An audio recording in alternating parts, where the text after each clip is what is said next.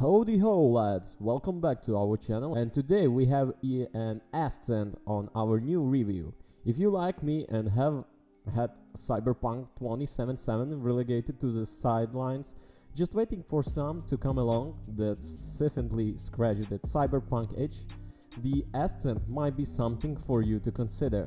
A neon-infused fever dream with a well-fleshed-out combat system and some innovative game mechanics, the Ascent may be one of the 2021 sleepers hits. It's got plenty of exciting building blocks propping up its foundation. It's a twin-stick shooter set in a sprawling cyberpunk landscape, with promises of orders of loot for players to acquire from chests, missions, and the remains of their inventories.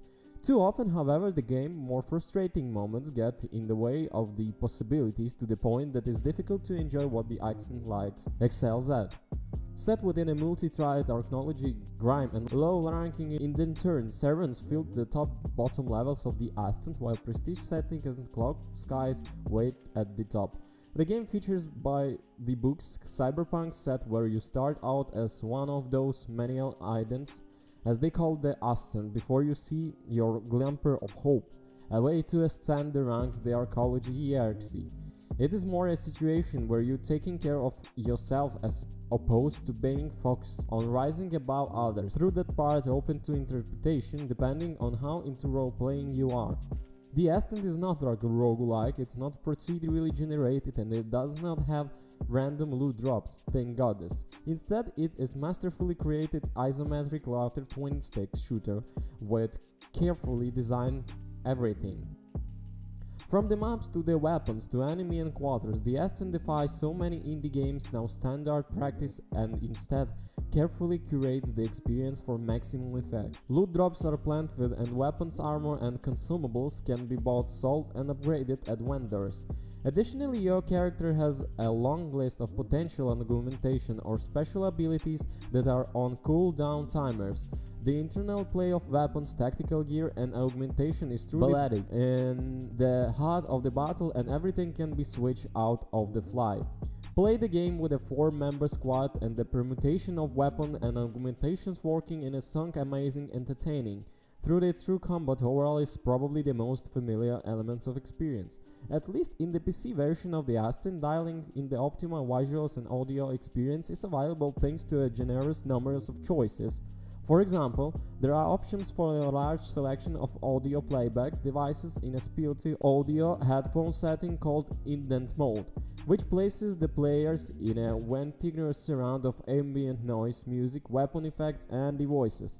It is almost overwhelming. Speaking of the game music, it's excellent, signed heavy with echoes of Vengables but capable of emotions range as well. Setting aside it's coming from such a small team, I think the Ascent is miraculous in a couple of ways. First, the detailed world building, environmental storytelling and the atmosphere are maybe the best experience of the cyberpunk aesthetics I ever seen in a game.